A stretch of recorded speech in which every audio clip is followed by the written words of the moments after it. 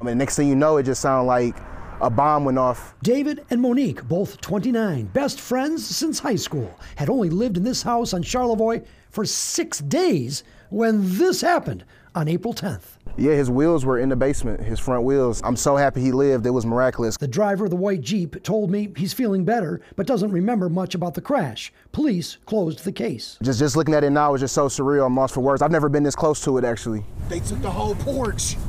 Stop it. 9 days later, David and Monique can't believe it. What damage the Jeep didn't do, vandals stole everything inside the home, their dream home, and where they worked. A total loss. We had everything going for us because the thing that was holding us back before as a company is that we didn't have a house. The 1,800 square foot home, originally built in 1912, deteriorated throughout the years and eventually became a land bank home. Because we'd never owned a home before, and we thought this is the best place to start building our life in Detroit. The home, purchased in December of 2020, and compliance with land bank rules was achieved in October 2022, using all the money they earned from their company. So the Euphoric Tree Fort, we sell smell-o-vision candles.